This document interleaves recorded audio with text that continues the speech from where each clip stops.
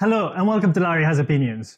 This is the first of a series of videos that I'm going to post about looking back to 2021 and picking my best and worst books for the year. Very original, I have to say. So let's just get into it. Okay, let's start from my only DNF for the whole year, and that's Mrs. Dalloway by Virginia Woolf.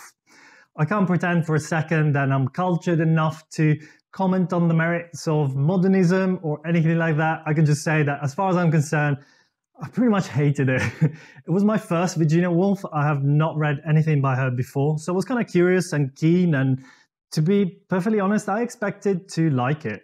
So I started reading it a little bit every day, and I really was not getting on with it, so I took a break, and then someone told me, but you probably need to read bigger chunks in one go to get into the rhythm of the book. So I tried that. I had a longer flight, so I read about 40% of it over like a one-day period, something like that, and I still couldn't stand it. I think a lot of you will already be familiar with the story, even though there isn't much of a story, but it all revolves around a small number of characters in London on one specific day, and we just follow their daily lives and inner thoughts and inner monologues and daily occupation and preoccupations, with a lot of flashbacks as well into their pasts. But I just found it so tedious, I think is the right word.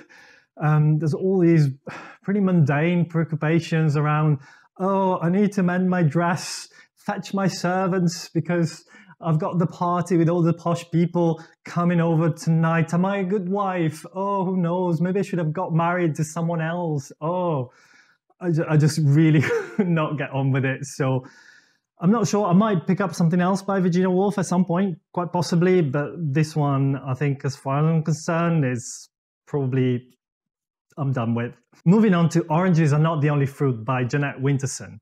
And this one I picked up because last year I read Frankenstein, which I really, really enjoyed, possibly more than I expected to.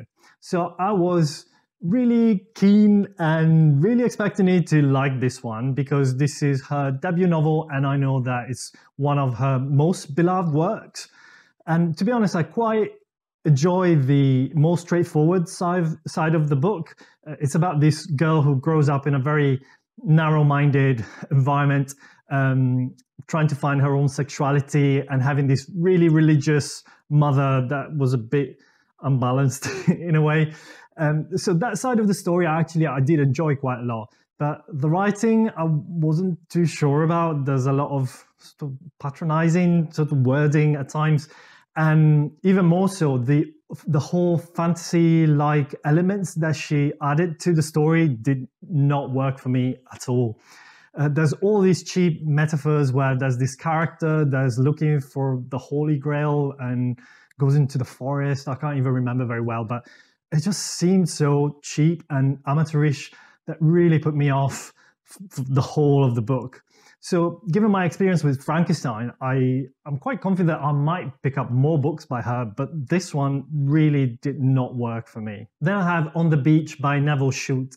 This is a classic post-apocalyptic story, which was written in the last century. And it all takes place in Australia, which is the last place on the planet that has survived so far a nuclear meltdown. And essentially, we know that there's these radiations moving closer and closer day by day. So people know they're condemned to eventual annihilation, but for the time being, everything seems to carry on as normal.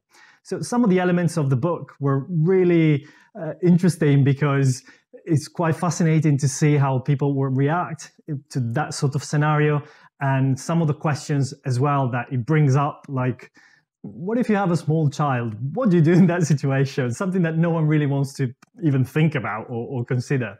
So the premise was just straight up my alley. I really expected I would love this book, but the execution just let me down completely. It was not really that believable. I was sort of expecting to see some sort of societal breakdown, but everyone seems to carry on as if nothing happened, going sailing, going to art galleries and drinking port at the restaurant. Just everything seemed very mundane, and you had all these like butlers and servants that were still happy to carry on serving their masters. And like it just seemed very trivial. I'm afraid it didn't really work for me. I thought the premise was great and it had so much potential and so much more that it could have explored and pushed the boundary of.